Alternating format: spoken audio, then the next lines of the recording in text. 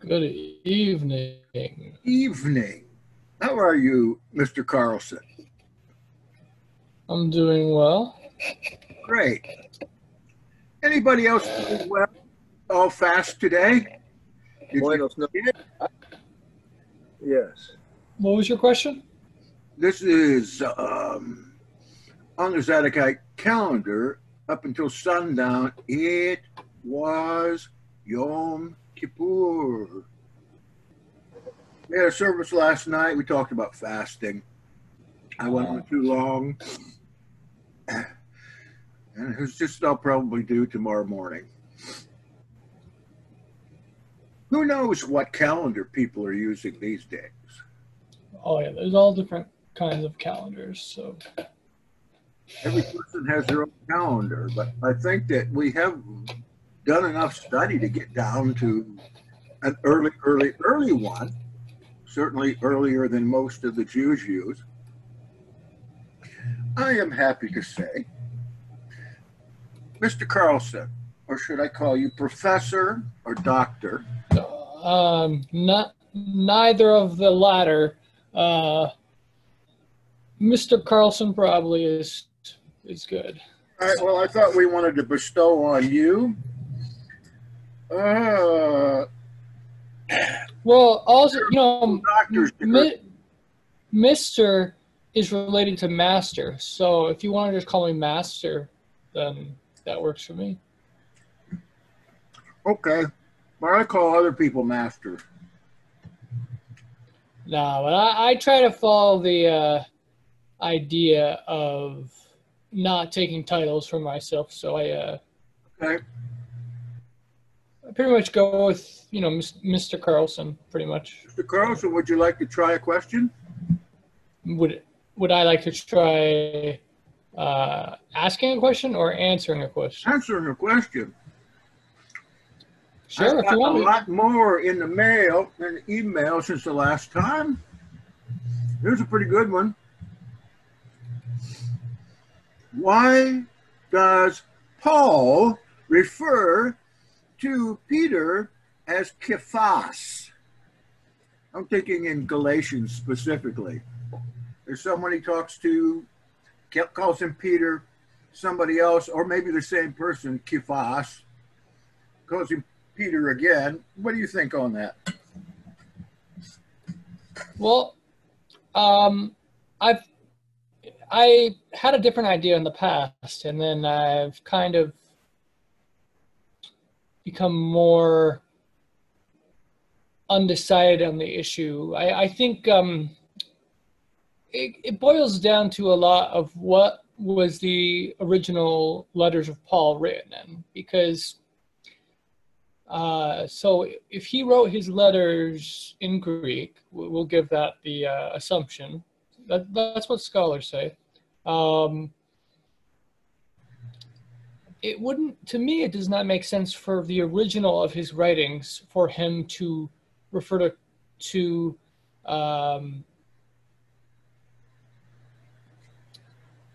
one rendering, Peter, and then another Cephas. That to me wouldn't make sense for there to be. It's the same. It's literally the same name. It's just rendered in a different. Well, tell us language. what you think now. Now you've reframed the question several times. Give us an answer here. Is it two different people or is it the same person? I'm saying I can't say for sure because there's uncertainty about what he originally said. So for me, I am certainly of the position that he did not refer to the same individual as with two different names that mean the same thing, because both Cephas and Peter mean rock. So I think there's two possibilities. One is in the original, he exclusively used Ceph or Cephas and changed it. Or, see, I'm not really inclined for this or position here, because the or position that I'm going to mention is that the one person's named Peter, but there was another person named Cephas. There was actually, according to Scripture, there was someone else named Cephas. So there was two different Cephases. Just like we have multiple James mentioned in the New Testament, which of course James is not even what the Greek says. It's Jacobus or something. Basically, James is I think it comes from the French, but it kind of illustrates the point of, like, for Cephas, Cephas and Petros. Petros is the Greek, and so, like I said, it just does not make sense to me that he would refer to some of his brothers or fellow believers as Cephas and other of his believers as Petros. Why would he use the Greek word? And for one believer, and then the Hebrew rendering for a different. So I believe that in the original, the Israelites, the Jews, were referred to by Hebrew names. It's kind of like, oh, this is a good example. If you actually look in the Septuagint, if you look for Eve's name in the Septuagint, instead of Eve, it actually says in Genesis chapter 2, it says Zoe instead of Hava. Hava is the Hebrew name for Eve, but in the Greek, it translates the name instead as Zoe, which means life in Greek, Zoe. So that is a parallel example. There's other examples too in Scripture as well as outside of Scripture of translators deciding whether to transliterate, which is try to spell the name in their language, or to translate. And it is highly implausible that Paul would have, well, first of all, Peter, I don't see it as logical the Messiah would have named Simon, was his original name, would have named Simon with the Greek name Petros. To me, that doesn't make sense. There is also evidence that he is called Cephas in some places in the New Testament. So why does it refer in some places in the New Testament to him as Cephas and other places as Petros? And that's just, again, it's scribal differences, especially not every book of the New Testament was translated, if you believe the originals in Aramaic. Not every book was translated by the same person. So in one version, you might have it translated more Hebraically. In another book, you might have it translated more for the Greek mind. So that to me is the best explanation. But I used to think that Paul was talking about a different person in Galatians chapter 2, when he was rebuking Peter. But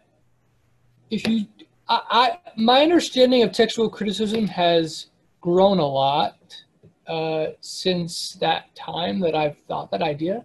And I'm basically now, like, just because there's two different names used is not really compelling because, for example, in the book of Jeremiah, you have two forms of Nebuchadnezzar's name. You have Nebuchadnezzar and you have Nebuchadrezzar. And actually, Nebuchadrezzar is the original version. That's what his actual name is. And Nebuchadnezzar is actually a corruption that occurs. And you have other examples of, like, for example, Moses' father-in-law. In some places, he's referred to as Reuel, apparently. In other places, he's referred to as Jethro. So is the same person Jethro and Reuel, or is there confusion there? It's the same idea. So I don't think they're two different people in the passages that people are speaking of, Galatians, for example. That's my take. What about you, Jackson? Do you have a thought on that? Here are the scholars' opinions. Number one, that when Paul is talking to Peter as a friend, he calls him Peter, Petros. When he's talking sarcastically, he calls him Kephas, which is the Aramaic version. That's one theory. Second theory is that there was two of them, a Petros and a Kephas, and they weren't the same, two different people. A third opinion is there was an error in the writing of that name Kephas. It should be Clopas. Oh yeah, I've heard that. Yeah, I'm sure you have. It should be Clopas, and they're at that meeting. He's talking about Petros and the brother or cousin of Yahshua, Shimon Clopas. Let's see. Wait, just one question. So you said the recording had turned off earlier? Say that again. My everything went off here all of a sudden, so I missed some of what you said. But I suppose it looks like it's still it looks like it's still recording now, though. That's good. Yeah, the recording stayed on, but the PA here and everything went off. Oh, okay. I figured you and I were pretty close to the same on this one. I like to think there was two of them there.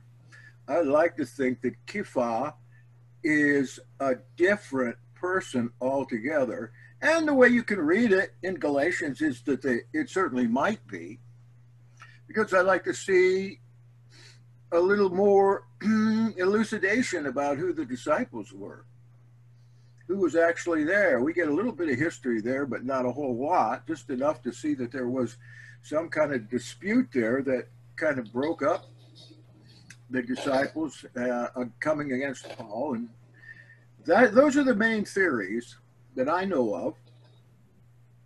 And I guess we won't know any more until some more of Paul's letters pop up again, or some other descriptions of that particular incident. Well, I think there's good reason to think it's the normal Peter, because of if you look in Galatians, it has the main three disciples, the apostles. It has like a group, James, Peter, and John, and those are big shot leaders.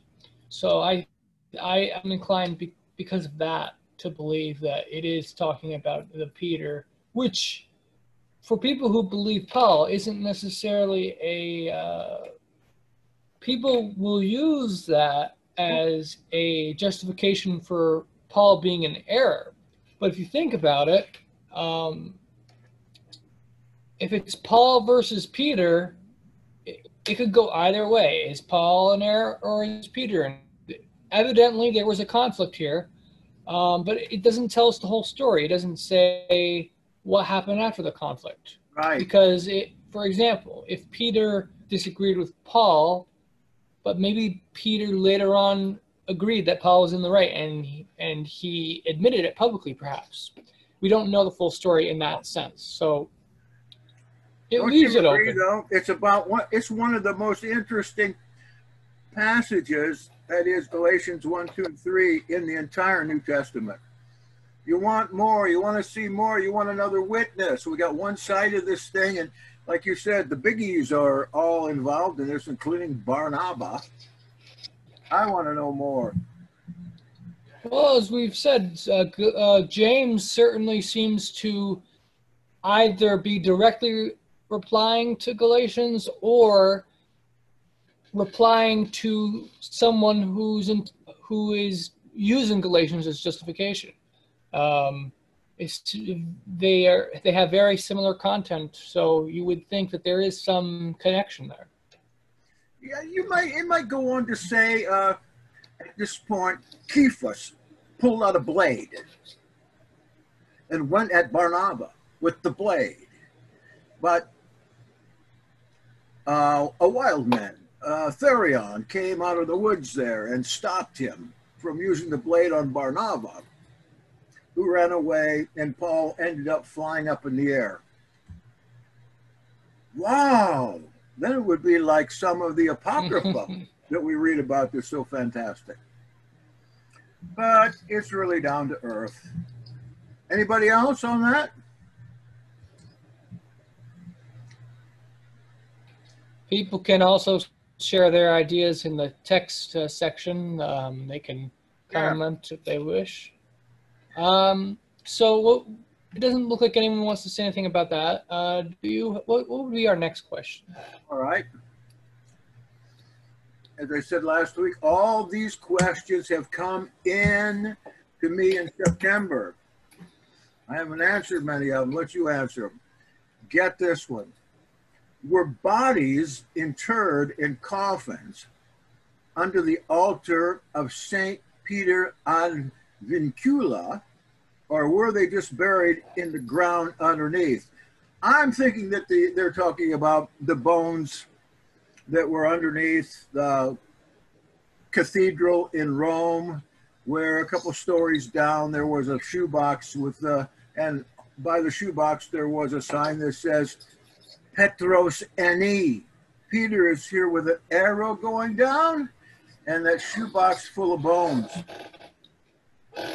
What do you think? I don't know much about those things, but I'm kind of more of a traditionalist in the sense of the Apocrypha accounts where they say they died and where they buried. That's my default belief, that those Apocrypha accounts got it right. But you certainly, if evidence comes up that refutes that, I would be open to the Apocrypha accounts being wrong on that detail. But until proof comes out of where the apostles were buried, then I'm inclined to believe where the traditional accounts say based on the Apocrypha. On the other hand, we do have accounts historically of believers or Christians taking the bones of people and moving them from their tombs to a new tomb, sometimes in a completely different city. I mean, you even have that in the Old Testament with the patriarchs. The patriarchs, they moved their bones. The 12 sons of Jacob, their bones were moved by their descendants to go to the Promised Land, I believe. So, well, there are at least two places where the bones of Peter is supposed to be. One is under Rome, under the podium of the Bishop of Rome, and indeed there was a box there with bones in it, and the sign, as I mentioned. Bones came out to be mostly animal bones. Then they found an ossuary. Hello? They found an ossuary in Talpiot with the name Shimon Bar Yonah on it. So it was right close to the next tomb over from the Jesus family tomb there. And it was like bargain counter in the time of the Crusaders for relics. And wasn't there a story where Elijah was buried someplace? Somebody fell into the tomb of Elijah that was dying and came out made well. Now, I think that was in St. Augustine's City of God, or one of those. You ever heard of that particular story? I don't think I've there's Elisha, not Elijah, but Elisha, according to the Old Testament, when Elisha's body, someone was carrying a dead body, I think, and it fell into where Elisha's body was, and that rose it from the dead. Yeah. Where is that? Let me look that up quickly. It's in the Old Testament, though. It's in the Book of Kings. It would be Second Kings. My internet's going to give me some problems, so All right. maybe I'll look at it on my phone. Okay. Some of it. Okay. So what Anybody would be the something on that? St. James of Composito. St. James is supposed to have the bone box in the Talpiot place, plus in Spain.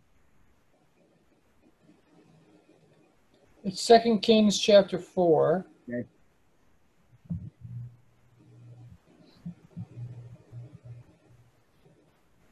Let me see what that says. That is so interesting.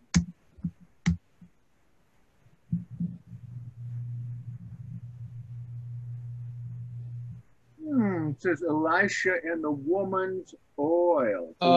No, that's a different story. Yeah. Yeah. Different story. I can't remember where that is either. Well, I did Google and I did Elisha resurrection, and I went to that chapter, and I forgot that he resurrected him. Hold on one second. Well, why don't you look at the next question while I look this up? All right. Yeah. It's actually 2 Kings chapter 13. I just Okay. 2 Kings 13. And the next question. Somebody ought to call in here and give some fresh questions. Well, you said you had tons of questions there. I do have tons of them, but some of them are kind of flaky. Like the one, did King Solomon smoke? I think we both decided that he did. Well, certainly you can't appeal to him as justification for your actions. If you look at the Old Testament record, he was an idolater. He was promiscuous, contrary to the law, all kinds of things. So. Sure. Well, maybe somebody can look up 1 Corinthians 7:29. Here's the question. What does Paul mean when he says the time is short in 1 Corinthians 7:29? So context there. Which I think actually will go along with one of the questions in our chat. Go ahead. If you read the question in the chat, that would go along with that. Tell us about it. Well, Laura asked, how long do we have before the tribulation period starts and the return of Messiah? Okay. What else needs to happen first before these can happen? And lots of people think we are in the tribulation period right now, she says. But they're wrong. That already happened. What's it, 721, or what was it? It happened from 66 to 73. The tribulation was from 66 to 70. Well, what was the 1 Corinthians passage? Oh, I don't know. Somebody looking it up? I'm looking it up. What was it? 7 what? 729, I think. 29? Yes. Okay. 29. Well, we talked about this a little bit earlier, is that we don't have the full story when Paul's writing things. So, when he says the time is short, he's writing a letter to the Corinthians. But some of the things he's talking about in his letter, it's not always clear if there's more to the story. So what does he mean by the time is short? Well, it's clearly something in his lifetime, because he's telling them don't get married. He's writing 14 years before the destruction of Jerusalem, and he prophesies that. Yahshua prophesies that. The Old Testament, the day of the Lord, prophesies that. So I think that he's talking about the obvious that was happening. The Roman troops are all come in. They've already been over to the temple once and went away from there. And everything is ready to be destroyed, including the temple. But you know, most people don't know the history there. What do you think? I think people can confuse the issue and think that it's an either or thing. And I think it can be both. Many times I think people think it's one or the other, and there's somewhere in the middle. So in regards to, are the prophecies fulfilled in the first century, or are they fulfilled are they not yet to be fulfilled?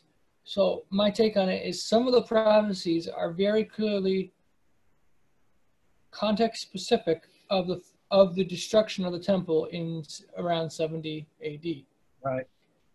But there's other prophecies that don't fit as well that time, whether you account that to scribal change or error on the part of the scribe or the author, or if you might believe as I do that some of the prophecies were not intended to be in reference to 70 AD. Some of the prophecies were intended to be at a future time. Yeah. Like some of the ones that are placed in the sky or in the mid-heaven, in a spiritual realm, which we couldn't see.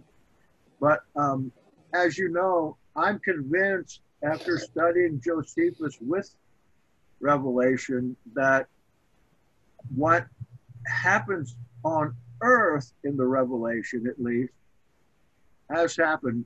And I think John Ritter there would affirm that after he began studying the same thing. You just can't say no. Let's look at it. You've got to look at it. You've got to listen to other people's opinions and try them out. You know that we can't just say it's going to be this way and that's what God says and I'm going to believe it, because 9 out of 10 times what happens is nothing like that. So we go back historically to some time when it happened, and certainly with all the warnings Paul has, and in 1 Thessalonians, in 2 Thessalonians, something is about to happen. Now the scholars say that nothing happened, that Paul was wrong, or Paul was a false prophet, because nothing happened. Well, they need to study history a little more, because it seems to me like so many things and nearly everything happened in that 7-year period. And if I could go a little farther, doesn't it say at the end of Revelation that if anybody takes away or adds to this book, let them be the curses of this book? Okay, if that's the case, then how can you take a piece of that out and apply it to now? How can you take a piece out and apply it to what's happening now or what's going to happen next week without doing exactly what the warning says not to do? So I'm looking at the warning for a second. Okay. Let me just look it up here. You know, and the way I'm seeing it now, and just from looking at, you know, the Olivet Discourse with Matthew 24, you know, and then the other Gospels, is really, it looks like Revelation is the fulfillment of Yahshua's words, the warning of what was coming, because he does say that, you know, nothing like this has been done since the beginning until now, nor shall ever be. So, and he says, you know, in this generation will not by no means pass.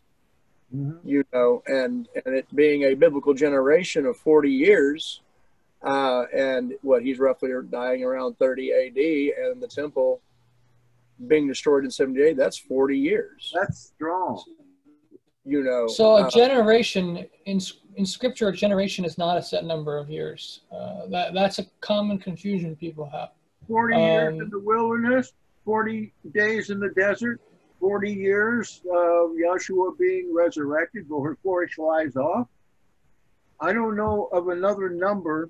No, the 40 is correct. I'm just saying it's not. That's not what a generation is considered in Scripture. A generation is like for example, when in modern times we have the baby boomers, we have the millennials. These are a generation is everyone who was born like it's hard because everyone has a different lineage back to the Noah and Adam. But if you simplify it and say, because Scripture talks about to the third or fourth generation from the person, from their descendants. So if you take let's say you get married and you have a son when you're 20 years old. So your son is the next generation.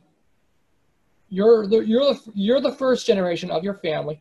Your children, your son is the second generation. Let's say 5 years later you have a daughter. She's also in that second generation. Then let's say your son is 20 years old now, and he gets married and has a son himself. Now that son, which is your grandson, now that's the third generation in your family. But let's say after you have your grandson, 5 years later, or basically, let's say your wife dies. So 5 years after you have that grandson, you marry a younger woman, and you have another child, but you're much older.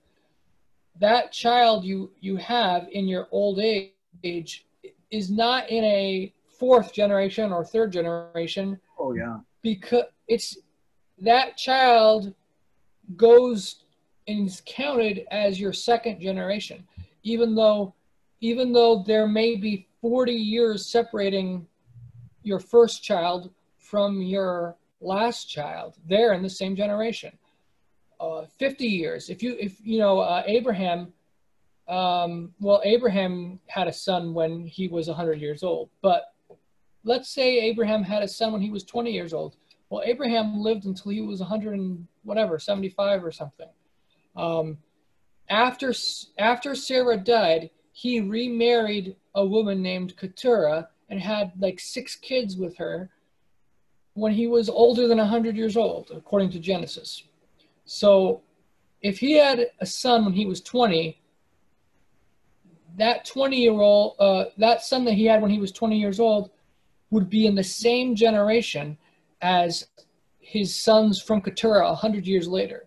So I don't know quite where people get the idea in Scripture that a generation equals 40 years or a certain number of years. I think that's more of a traditional interpretation, but I don't really see evidence in Scripture setting a number on a generation. That's my take on it. I guess what we're talking about is this particular instance, unless it was just coincident that it was 40 years from the time of the Olivet prophecy until it happened, or it was just, if Paul's writing in about 58 or 60, it's just 5, 6, 7 years away.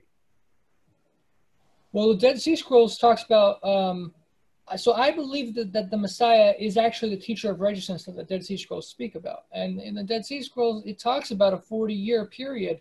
It says about 40 years after the death of the teacher of righteousness. I have to look at it again, but it sounded like, from what I remember, that it was saying that after the 40 years, there would be destruction on Israel. Mm-hmm. And we definitely see that. Yeah. Jackson, you would agree with that. I've heard that before from one of the... Restate that, would you please? You want me to restate? Yes, in a few less words. Okay, so Dead Sea Scrolls in the Damascus document has a statement saying that after the teacher of righteousness dies, there will be about a 40-year period until the destruction of Israel, basically for judgment to come on Israel. Okay. I don't remember the specific words of the prophecy, but I just think that reinforces the idea of a lot of prophecy focusing on the destruction of the temple. All right. What if James the Just is the teacher of righteousness? The only way that they can date that stuff is through paleography, which is just guessing. The internal history is what we got to look for the dating. And it's not one or two that believe that James the Just was actually the teacher of righteousness spoken of. And he died somewhere between 42 and 62. Nobody is sure. But that would put that in the same time. Or Judas the Galilean. He dies in about 1 AD or 4 AD. 60 years from then is the very start of the Neronic persecution, the Great Tribulation. It's just that we don't have a solid dating of any of those passages. But if we look at the internal evidence of the history, we can fit a lot of those into exactly what was happening in the first century, and even like the Habakkuk Pesher, exactly what was going on between Paul and James and Kepha and the rest of it. I'm not trying to tell you you're wrong at all. I'm just saying we know so little right now, and everything we say, we're really just guessing. Does the Bible come right down and say how long a generation is? I think the closest place is there in the Olivet Discourse. And you know, I mean, even just now that I've started to just, as I've gone back through Revelation, even just Revelation 1, the words, you know, when it says revelation of Yahshua HaMashiach, which Elohim gave to show his servants what has to take place with speed, you know, and then even, and then it says to, you know, when John says, he says, I came to be in the Ruach on the day of Yahweh, and I heard behind me a loud voice. So he, you know, he's coming to be in the Ruach. He was obviously in Patmos, but he's coming and he's writing these things down that had to take place quickly. And he said that he saw this as he was in the Ruach in the day. And then it says, and then he says, write therefore what you have seen, both what is now and what shall take place after these. Mm-hmm. So there's definitely a lot of, sounds like a lot of a present tense, a lot of, you know, a lot of, okay, something's coming quickly. Yeah.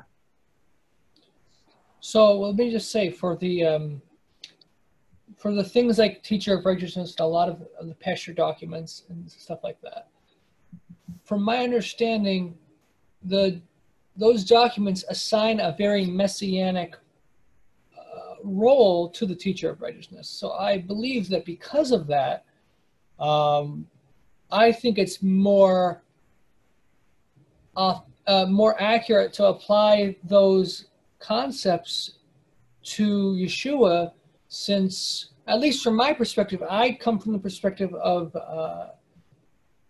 prior Essene convert / potential Essene convert in the future, because I haven't been living the Essene ways fully for the last few years, but that's because I kind of realized I hadn't fully entered the covenant like I thought I had. So it's kind of like I felt like I wasn't truly in a scene as of yet, even though I thought I was and was trying to live like one.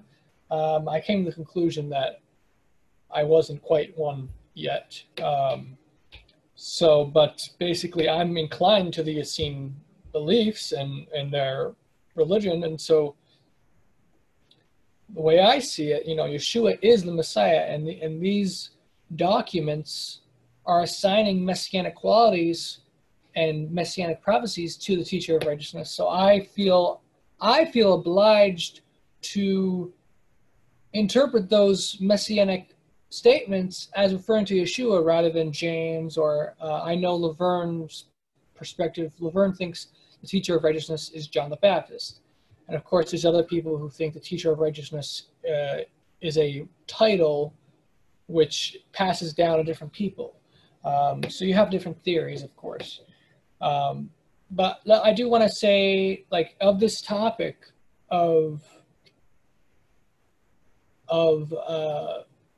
soon and it coming to pass in their lifetimes, like I said, I think there's some clear prophecies where it's undeniable that it's intended for the destruction of the temple, that time period of the first century. But I think what's helpful is looking at the early church. What did the early church believe? And when I say the early church, I mean before the Council of Nicaea, because after the Council of Nicaea, you have a general tendency of what you see in the church. So what I mean by this is that the early Christians, they pretty much universally agreed that there was going to be a literal millennium, a kingdom on earth. You see that in the writings of Irenaeus and other early church fathers. And one of the most important witnesses, which is now unfortunately lost, but one of the most important witnesses that spoke to this was a man named Papias, who wrote 5 books. And in his books, he speaks about a millennial period of the kingdom on earth. And if you look at the Old Testament prophecies, but especially some of these Apocrypha books, like the Book of Enoch, 2nd Baruch, 2nd Esdras, all these different documents speak of a special period in the future where there's going to be a literal return of the Messiah, and he will reign on earth and have a kingdom. If you take these passages literally, like especially from the Book of Enoch, you know, we place a high value on Enoch in the Yahad, if I understand correctly. So when you look at what Enoch says, there are some striking statements about the future that have not yet happened yet in regards to a return to Eden-like quality of the tree of life. We'll be eating from the tree of life again. Things like that.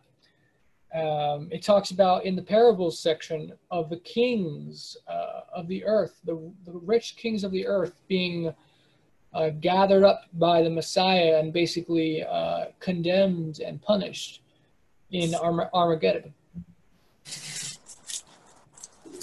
John, were you going to say something? Okay. Say something.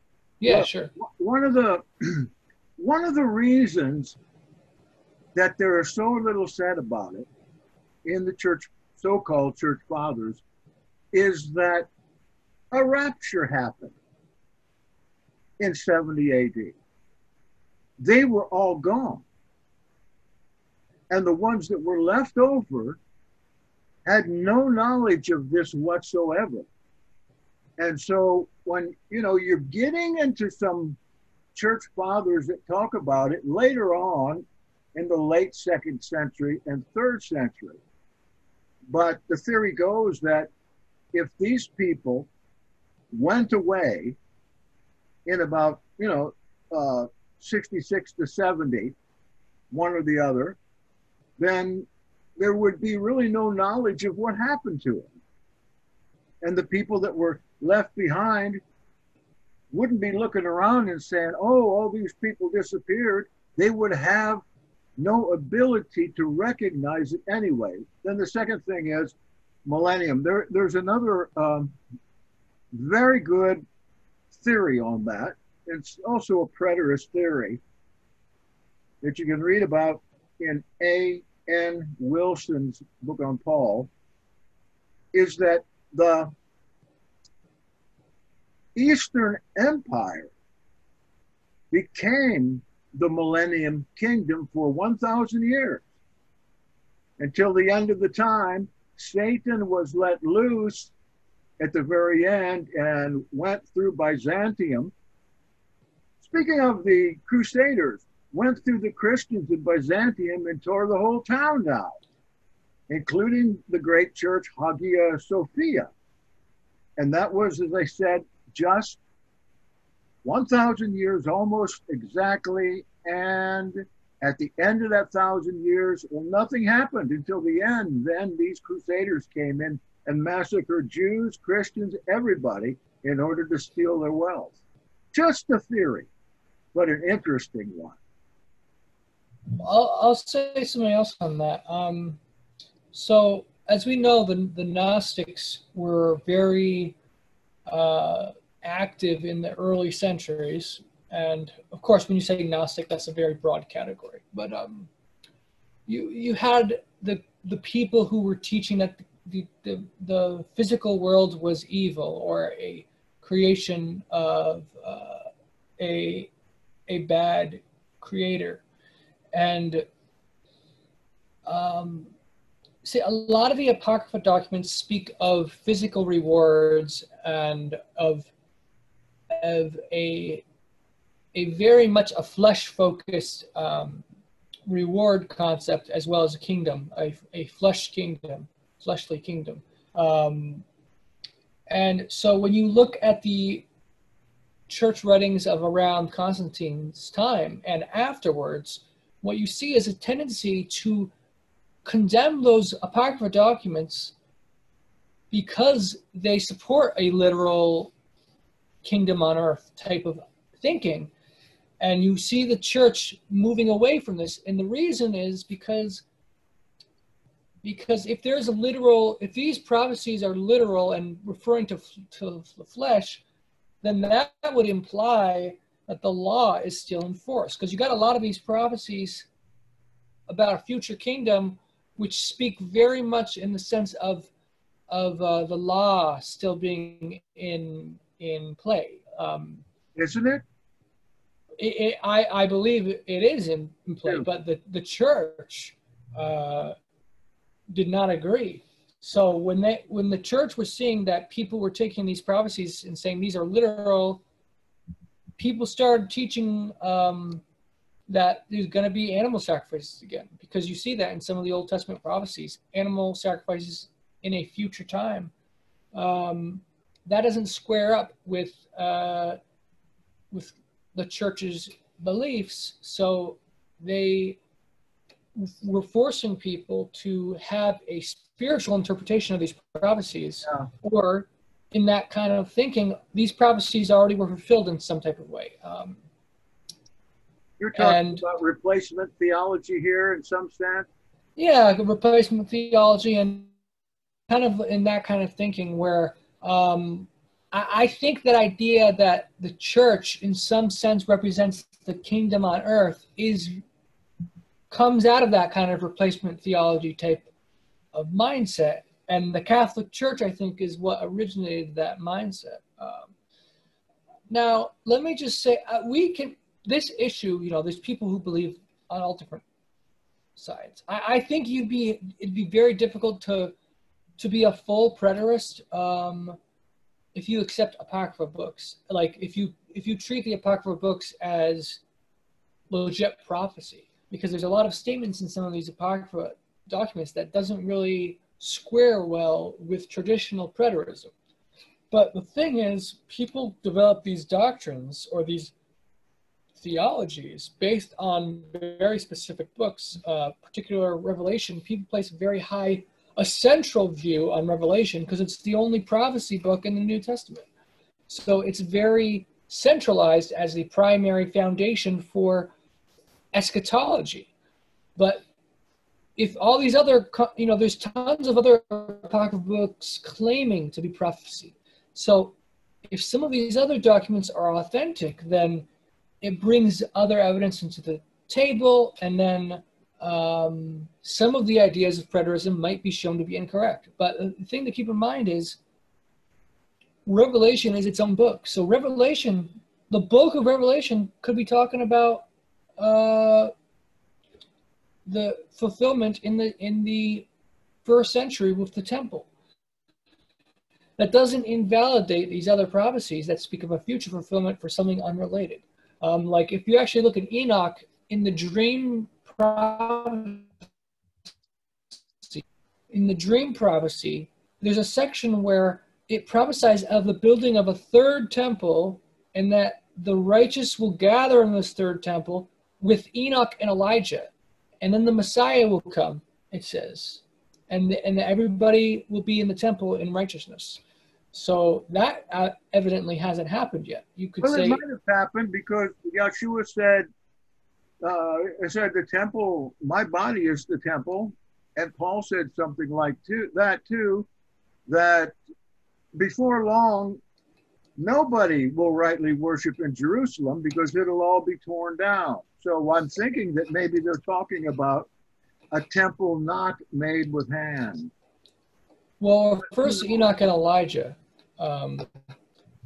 In Book of Enoch, it refers to Enoch and Elijah coming down back onto earth. Unless they did that in the first century or something. I mean, we know that according to the New Testament, there was a resurrection of people. In one of the books, what was it, Gospel of Luke? People get resurrected. Like when the Messiah resurrects, other people are resurrected at the same time. Yeah. So maybe Enoch and Elijah came back, but we don't have any accounts of it. But let me just say, I was going to say, people can have different views on this. Like, you know, it's not like what we were talking about the other week. Whether you accept Paul or not does not make you, like, if you reject Paul, that does not mean you should be put to death, kind of thing, you know. And the same goes with eschatology. We have, you know, people can be free to believe what they want. It's not a death sentence. But the question for Laura, I'm going to answer it.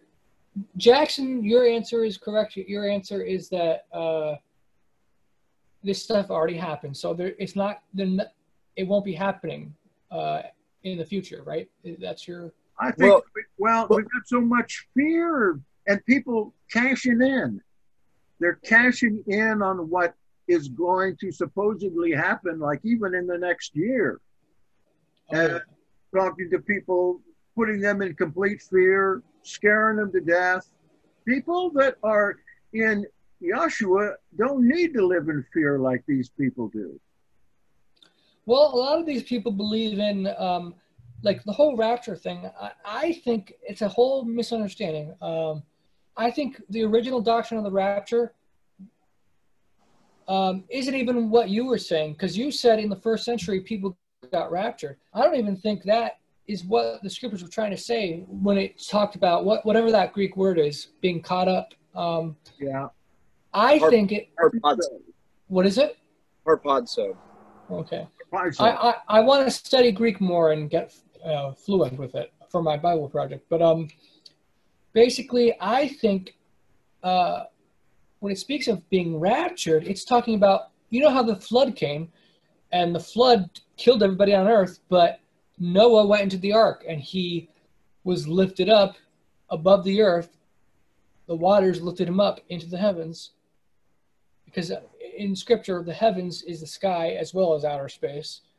But still, the sky is the heavens. So the waters went so high, if you believe in the global flood, the waters went so high, Noah was lifted up into the heavens to avoid the destruction on the earth. And there's evidence of some of these documents of a second judgment to come, of fire on the earth, fire will basically torch the entire earth. And when that happens, like, you know, when there's a forest fire and when things are torched in the forest, Sure. it leaves a fresh floor, and that fresh floor then is healthier or something. In a similar way, I believe there will be a global fire which will purify the earth, and that purification will then enable the earth to return to Eden-like conditions. And I believe right before the fire comes, the rapture will happen, where everybody who will be saved from the fire will be lifted up to avoid the fires. And then once the fire destroys everything, they will then be put back down on the earth and live the millennial reign. Pretty far out. Yeah, because we're definitely not, saying full preterism here, only partial preterism, because Revelation 20 and 21 with the amelioration, the renewing with the millennial reign, if you want to call it that. And then Isaiah through, 11 through 19, roughly, Jackson, you can really get a lot of what is to take place, renewing and with the millennial reign. So yeah, that's definitely a futuristic event. Not saying that everything's fulfilled, but it's you could almost, the way I've almost started to look at Revelation as not only an apocalyptic text, but a partial prophecy text. But I look at it also now in the eyes of it being a fulfillment of the prophecy of which was the Olivet Discourse from our Mashiach. But yes, because it even says in Revelation, right now, what is to happen now, all this is about to happen, and what will come after. So, and then we lose that because Barnabas has been taken away, from out of the Codex Sinaiticus that we have, that tells, where they're at, where he is at in time, where they believe they're at in the fifth day and what the last days are. So we lose a lot of that context when we lose that book right after Revelation. Yep. And I believe in what seeing of Barnabas. Barnabas speaks of a 7,000 year theory, where each day of creation is represented by 1,000-year period of history. And so the theory goes, this theory, by the way, is not just in Barnabas, but it's shared by the early church in general, as well as some of the the Jews, some of the Jewish leaders have the same idea. And the idea being, if we know when the 6,000th year is, then we'll know when the kingdom comes. And so, speaking to what Jackson said, there's a lot of fear, and that's not the right way to approach things, because if we go by what these apocryphal documents say and things like that, there are clear, unmistakable signs that must come to pass first, and there's no secret rapture that happens before the Messiah is to come back. So, you should not be afraid. In other words, as long as there's no Antichrist on the scene, you have nothing to worry about. And when I say Antichrist, I mean someone who is literally fulfilling the prophecies of the Antichrist. And there, like I said, there's other apocryphal books which attribute specific prophecies to a future Antichrist individual. So when you're familiar with these prophecies, you can be, instead of being afraid, you shouldn't be afraid, you should be prepared, because maybe these documents are fake. If they're fake, well then those prophecies won't happen. But we study those prophecies in case they're authentic, to be prepared. That's what these prophecies are for anyway. It's to prepare yourself for trial and tribulation. It's not to tell people you could be raptured at any time and the end is now type of thing. It's not really what it's about, but that's what people are often using it as. We've heard these stories every 20 years. Someone declares the end is about to happen, and people will get rid of their life savings. They'll get rid of their houses. They'll lose everything, some people, over this. And that is just completely contrary to what the scriptures are talking about. We're to live. The reality is, when is the judgment day? The judgment day for you is what matters, not in the grand scheme of things for you. Because guess what? When you die, you don't have any more repentance. So the day of your death is your day of judgment, and that could happen at any time. So instead of worrying about when the Messiah is going to come back or when the Antichrist, all these things, you should be focusing on your own life spiritually. To be, if you have sin in your life, then repent, get it out of your life. I need to draw from those lessons for myself as well. I'm just saying, instead of worrying about everybody else, focus on yourself and don't and really be afraid for your own salvation rather than something that maybe would happen but probably won't happen. So, but in line with the 7,000 year theory, when is the year of creation according to Scripture? Well, it's not clear because Scripture has been corrupted. But based on my studies, and my studies approach things in a different way uniquely because I use different manuscripts and such and different books, I have arrived at a very specific date, which I could be off by a few years, but a few years is not a big deal. If my calculation is correct, the Messiah's going to come back tomorrow. No, I'm just joking.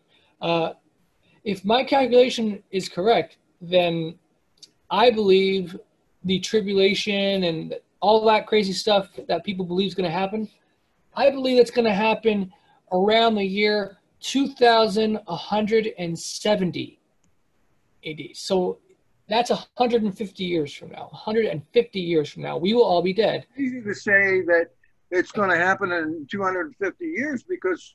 No, 150. 150 Nobody's years. going to witness to that. We'll all be dead. Yeah, we'll all be dead.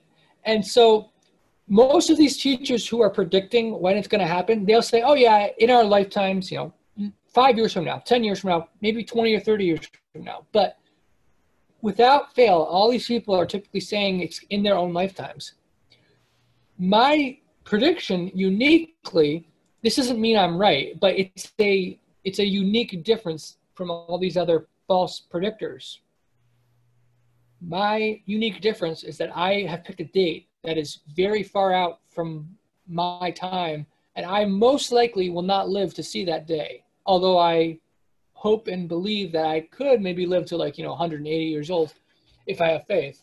But that probably is not going to happen. But, anything's possible, but unlikely. So most likely all of us will die, and the Messiah will not come back.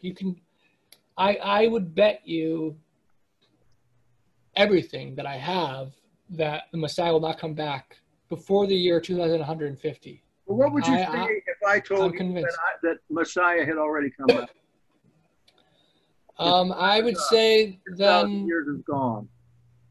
Well, someone has spoken of 3 comings. I've seen some people speak about 3 comings. I'm one of those. But basically what I would say to you is... well, if that's true, then these other books must be corrupted or false on what they say, because it's always possible. I base my beliefs on a bunch of apocryphal documents, but they're not all of the same level of authority. I acknowledge, a lot of these books have some corruption, major corruptions in them. So if you're right on that, then some of these books must be really messed up in what they're saying. People. Jack, explain more about what you say by when you say that he has come. Obviously not.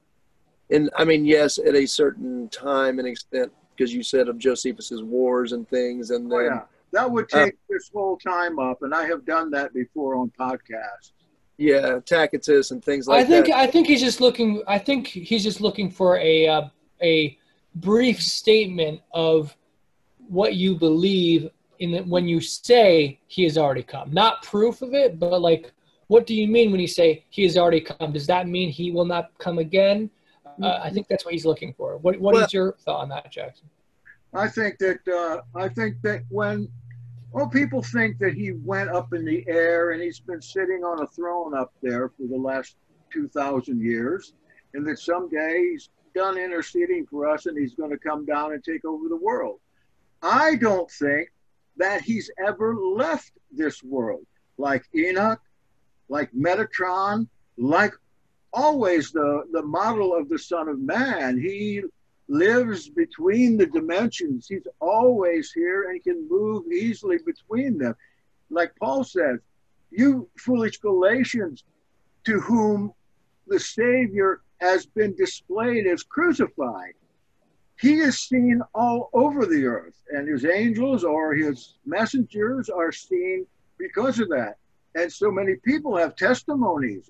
I saw Jesus, or Jesus came to me last night, or something like that. I mean, a lot of these, of course, are from crackpots. but not all of them. I think that he's here and his hand is moving in government, the governments of this world, and he's setting the world up right now for the ending of evil. You see what's happening in our world? Evil is coming to the fore. In order for anyone to get rid of the evil, they've got to cut the skin open.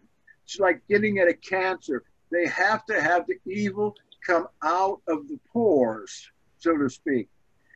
So it can be rounded up and thrown where it belongs. It appears to me that that's what is happening right now. People say, as they've said in all generations, that, oh, the world has never been so evil as this.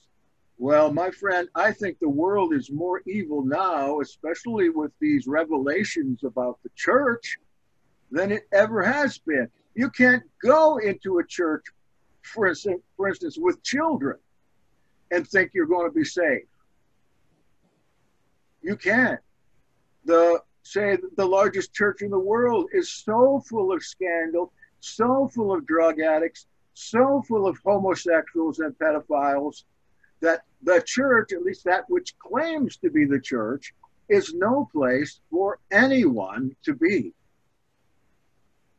It's dangerous to destroy the lives of children and adults who are depending on a clergy that are employed by the devil himself. So is your view that eventually evil will be destroyed and rooted out? Like, what's your for the future? Like, so how do you think that happens? So basically, okay, when he speaks about the end will come, this goes back to all those prophecies about the day of Yah, the day of the Lord, when Jerusalem will be destroyed, when the earth will be set back into a paradisical kind of a place. And when that is explained in the scriptures, especially in some scriptures that have been thrown out of the Bible, like Barnabas, what we're talking about here is the end of, not the world, it never ends, says Paul, the end of evil, the destruction of evil and all evil in the world, and the destruction, utter destruction of sinners, in order to restore again the sacred vow that we find in the book of Enoch, the vow to creation, that yes, creation will be restored by the sons of Elohim, the Ben Elohim. That's got to be coming forth because of the huge tidal wave of evil in our days. Look, for instance, unlike any other time in our governments, in the United States government and those wishing for government, have you ever seen such a flock of empty bags of skin and bones filled up with malevolent demons as you do now? Take a look at the parties in the United States. When I see somebody like beep, beep, I can just see through them and see there's nothing in there but evil only. Evil intent, corruption, grasping, simony, bribery, and immorality. Thank you, thank you. Do you ever feel that? If you're in touch with anything that's going on in this world and especially in this country, how can you not see that? I mean, I think they are very. It's got to come world. to an end. Yes. So you're saying that the righteous will put an end to it, or do you think there will be some catastrophic act of God that will put an end to it? Well, what I hope is, as I wrote several years ago, that one day Congress is in session and Yeshua walks into the congressional chamber and says, hello, everybody, I'm taking over. I'm taking over. And for, you remember the late Senator Edward Kennedy? He says to Ed, you've been a Catholic, a good Catholic, all these years, and I have something for you in my kingdom. I want to make you the deputy sheriff of Dothan, Alabama. It's a perfect place for you. You got a little window and a desk there, not much to do. And you know, it's a little thing, but it's a big, big job. I think you'll be good at that. Go down below.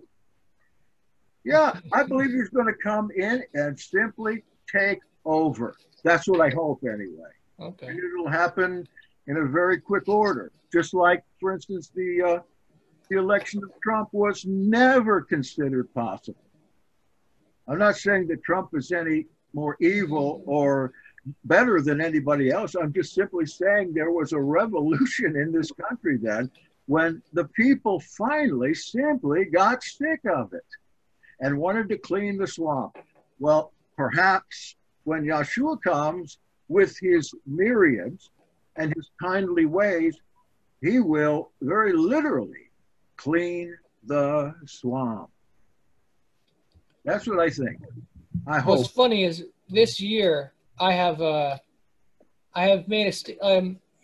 You guys have probably heard of a document called The Divine Comedy. It's a document from the Middle Ages written by an Italian writer. Divine Comedy, I think it uses an older sense of the word comedy, not to be humorous, but it's a different meaning. But in many ways, I feel like 2020 is God's sense of humor, because this year has been completely crazy. All kinds of curveballs and unexpected events happening. It really seems like this stuff, like, there's people out there who still believe that God doesn't exist, but this year is some good evidence that something else is out there. Yeah. That, because this has just been a crazy year, and with all kinds of stuff like that, doesn't seem like it could happen by itself. It seems like there's, like, you wonder sometimes, like I've wondered in scripture, like does God have a sense of humor? And maybe he sets things up in a way that sometimes causes us suffering, but is for his own entertainment. Sometimes I wonder that. And I could see stuff happening this year where God is just playing with us, like messing around with us, but in a way that like brings him joy, but also is like a lesson to us. Mm-hmm. And like very good, trying to teach us to repent type of thing too. So it accomplishes two purposes. One, he finds it funny, but two, it's also important to try to get us to repent. So he accomplishes both purposes, to make himself laugh as well as to try to lead people to repent, and to show evidence that he is there. Like he's designing things behind the scenes, I think, pulling strings. Although some people think that it's not God doing that. They think it's the elite, or people behind the scenes, a secret group of people who are making all these decisions. There's some people who believe that. Anyways, I did want to say something that you said that I agree with, and that is there's Apocrypha documents as well as the New Testament which speaks of after the Messiah. There was the 40 days after he rose from the dead, he ascended into the heavens. And you would think, oh, he ascended into the heavens, and then it says, what was it? The 40 days you're talking about? Yeah.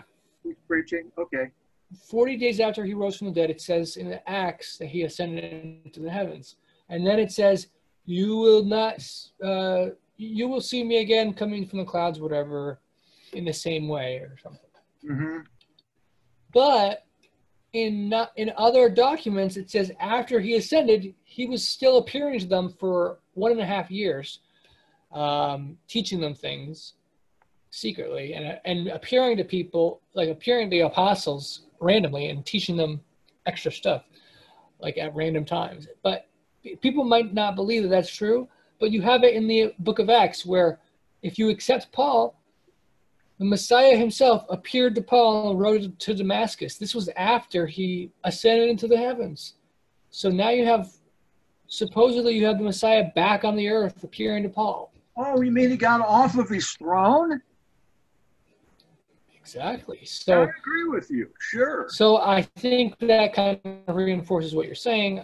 But I believe very much that there's evidence that the Messiah was equated with Yahweh, and that, Yahweh isn't just sitting on his throne. He is active on the earth as well. So I know people might disagree with identifying the Messiah as Yahweh, but if he is, it would support also the idea of him not being just sitting on the throne up in heaven somewhere. He's clearly active on the earth. So there's not too much time left, but did you want to say anything else on this topic, or did you want us to move on to another question? Yeah, let's go on like to a small question. Why don't you pick a less deep one? Yeah, this is a good one. Is the long ending of Mark added to increase harmony between the Gospels, or is it written by Aristion and therefore reliable? Let me just say there are at least 3, perhaps 4 endings to Mark. And usually what your Bible is going to have is the long ending, though it's not the earliest ending. And Aristion is mentioned in late first century literature as one of the 12, Aristion. So I don't know where they get the idea that the ending of Mark is written by Aristion, but let's see what you think about the long ending of Mark. You want to go first? And snakes, no. No. See, Mark is a gospel where the disciples are entirely unreliable. They're failures. There's a messianic secret going on there where Yahshua was saying, don't tell anybody, my time has not come. And nothing besides some pretty great deliverances go on throughout Mark. And then when you get to the end of the last chapter, which usually is thought to end in chapter 16, verse 8, concerning the disciples, for they were afraid. Then on the end after 8 are tacked on one of a number of different endings. Of course, the longest ending is the one that all of a sudden the disciples are no longer big failures, but they are supermen. They can go forth and drink poison and handle snakes and heal everybody and raise the dead, and that you can too. Of course, none of these endings seem to be the right ending. Check it out sometime. So you study Bible, all 4 of them will be in there. So you think none of the endings are correct? No, I'm saying, I guess I don't know. What I'm saying is none of them fit the profile of the rest of Mark. And the best and earliest texts stop at verse 8. For they were afraid. That's the end of it. Yeah. I don't know if anybody has a Bible that can read those endings or not. So my take on it is that the short ending is the correct one. I would probably say that one too. I didn't used to think that, but with my beliefs with textual criticism and such over the years, I'm definitely inclined to that. Basically, if you look here, let me see. I mean, like a lot of the early manuscripts don't have the long version. Now, a majority of manuscripts have the long version versus 9 of 20. But the other version, well, here it says, in one Armenian manuscript, it says that it is by Ariston, the elder, and that is based on what Papias says. So I'm inclined to actually agree with that idea that it is Papias who. That I believe that story is authentic, but it was not part of the Gospel of Mark. So I don't think it's false. I just think, in terms of textual criticism, it should not be included as Gospel of Mark. Well, Similarly, one is a first century edition. It's by Ephraim the Syrian, and I can't remember which one. It may be the second shortest one. I don't know whether your Bible there tells you where they came from. I'm not familiar with it. Yeah. I think it's the same thing with the story from the Gospel of John of the adulteress, the stoning of the adulteress woman. They tried to stone her, and he said, he who's without sin cast the first stone. Well, the evidence is overwhelming that was not part of the Gospel of John, but there's evidence that story is authentic from Papias, we see. And so it was part. I think we find it in the papyri, the Oxyrhynchus papyri. Oh, we might. I don't know. That was quite early, but no, it was in John and Luke, and it moved around. And where did it end up? In John 8? John 8? Between John 7 and John 8. But it's not only there. It's also, some manuscripts have it at the end of John. Some manuscripts have it in the Gospel of Luke. Not many manuscripts, but some do. But it's kind of like the book of Daniel in the Septuagint. In the book of Daniel, you have 3 editions. 2 of them, I think, are not part of the book of Daniel, and they should not be included in Daniel. And that's the Susanna story and the Bell and the Dragon story. I believe those stories are scripture and authentic. I just think they were not originally part of that book. They were originally part of a lost apocryphal book. But someone took those sections and decided to take them out from that apocryphal book and put them in the book of Daniel for whatever reason. Well, they're in Greek too. Aramaic and Hebrew. Yeah. So Jackson, this is a little bit unrelated, but did you see that document I made recently that I shared on Facebook? It was it is my memo from my Bible project thing. Yes, I did. In fact, I think that I made a comment on there. That's like a lifelong project, not something. Yeah. Did you get a chance to read through it, or some of it, or how? I've read it before. You've had that for a few years. Well, but I made a document with my most updated ideas and. Okay, yeah, I'll look at it. No, I didn't see that. It's 40 pages. The first 20 or first half is like textual criticism. The second half is just me telling you about my plans for different books. So, okay. I think you'd find it interesting. Well, let's talk about that next time. If you want, we can. I'd love to. Any final thoughts, guys? Do you have any other very, very brief questions? Anyone who's on right now? We still have let's see, 5 minutes. 6 people on, or 7 people on, or something. So does anyone have any final thoughts? There was the Joseph Arimathea question earlier. Yeah, I'd like to take that up next time too. Yeah, Jackson, he has a lot to say about that, I think. Oh yeah, I do. Have you guys ever? It looks like. What was it? Have you guys ever thought about the Joel 2 and the sixth seal when it says the great and terrible day and talks about all the mountains and islands being moved out of their place?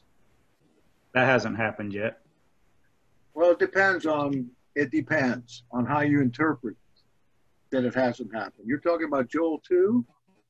Yeah, it says the great and terrible day. That's the day of Yah, the day of the Lord spoken of in Hosea and Nahum and a couple others, Zephaniah. And I would say, yes, it has happened. And I can probably put my finger on it for you, but you don't have to believe me or think that I'm insane or something like that. It's because I just find it very interesting that it talks about how the sun will be dark and the moon turned to blood, and the sixth seal says the same thing. Let's take a look at it. Put it down for next time. Okay. Now, Jackson, you might be insane, but not for that reason, for different reasons, you know. Yeah, right. I mean, it's the syphilis. Yeah. Tertiary syphilis. I'll say a final thing of what was just brought up. Basically, what I want to say is, from my studies, there's a lot of passages in the Old Testament where it's not really clear if it's already been fulfilled or if it's future to be fulfilled. The reason for that is because a lot of these prophecies make more sense as being fulfilled in that prophet's day or within a few centuries, but sometimes the scholars say that these prophecies don't always line up with history. So is the book incorrect, or is our understanding of history wrong, or was the prophet talking about something that hasn't yet happened yet? So sometimes it's not always clear, and both ideas are possible interpretations. So I would have to study the Joel thing, but as you know, at least from what I've said, I'm definitely open to what Joel said in that passage, still having a future fulfillment. But we should take a look at it and see, is there any possible event in the past which could fit it? And Jackson has gone through a lot of history, and he believes he has found a lot of events in history that match up with most of these prophecies in the Old Testament. So maybe, as we said, maybe next time Jackson could share more on that. Yeah, that would be real helpful to me, as well as maybe other people too could see a different point of view. What I find interesting is when you study the feast, there's multiple fulfillments, just like Passover. And then you see Pentecost. Pentecost is when the commandments were given out. It's also when the fire was up on the mountain. I mean, I just find interesting how there's multiple fulfillments. It's not like it just happens once and it's done deal. Do you have a list of what you've read about the fulfillments there? That would be really helpful. For the festivals specifically, you mean, Jackson? Well, we know how the festivals were fulfilled in Yeshua's life, but I'm thinking of these other minor kind of things like the sun turned to blood and the mountains flying off and that kind of thing. And yeah, that'd be cool to see. Yeah, if you have something like that. Yeah, there's definitely an opportunity for multiple fulfillments. This is the final thing we'll say because we have to go. The time is about up for today's meeting, but it's very clear that Scripture has a literal meaning, which is what the meaning of the author meant. But then there can be other ways to apply the passage. I will say, I'll just give you one classic example. The book of Psalms, whoever wrote those Psalms was not intending in any way for it to be talking about a future Messiah figure at all. So like, my God, why have you forsaken me? Oh, woe, like, though I walk through the shadow of death or valley or whatever, however you say that Psalm. I don't have the Bible memorized, but, however you say those Psalms, those are very specific statements, introspective statements about the person speaking it. It's not a prophecy of the Messiah, but the multiple layers of interpretation you have the literal original intent, and then you have application where you could apply it to the Messiah and see there's some parallels here. Maybe there's something deeper.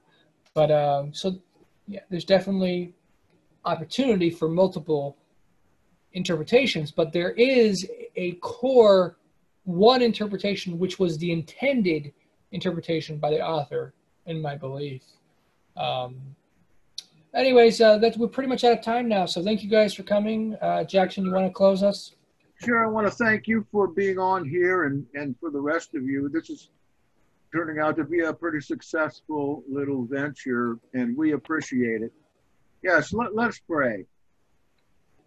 Father, we thank you for this day, this Yom Kippur, where we have again afflicted ourselves to understand that our turning around back to you is something that is vital in our lives in order to keep us not only healthy in body, but healthy in spirit. Yes, we thank you. And as we go on through these days of awe and on to Sukkot, even though it's almost impossible to meet up anywhere, we pray that we might be able to be together through this remarkable online client and enjoy at least a little bit of the feast together. Now we ask until we meet again, you might pour out your blessings of long life on each one here. And next week, open our minds to being more patient with answers, more definite with questions. And we want to especially ask your anointing on our brother Carlson, as he has been so faithful to interpret your words rightly for so many years. These things we pray in the name of Yahshua. Amen. Shalom, guys. Have a Shalom, y'all. great weekend. Shabbat Shalom. shalom.